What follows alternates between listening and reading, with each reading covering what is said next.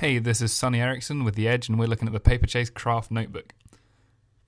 This is their new pocket-sized entry in the manufacturer's ever-popular notebook line, and it's being advertised as their best yet. The device itself is really thin. It's actually a touch thinner than Paperchase's previous full-size notebooks, which is kind of amazing.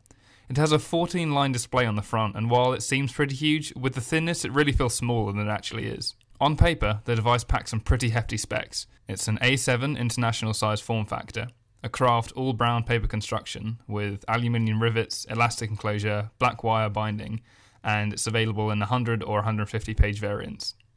While the omission of a front-facing camera is a disappointment, it's a real timeless, beautiful design, and it's in keeping with Paperchase's history of design-sensitive products.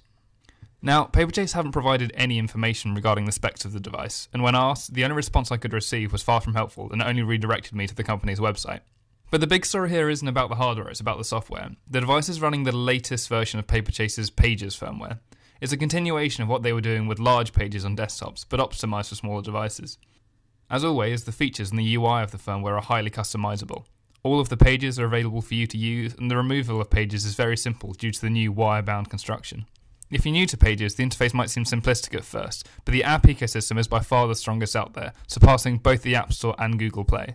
Some of our favourite applications for the device include Shopping List, which enables you to make note of things you need to buy, Train Times, which is handy if you're a frequent commuter, and if you're more of a gamer, Noughts and Crosses and Hangman run flawlessly on this device.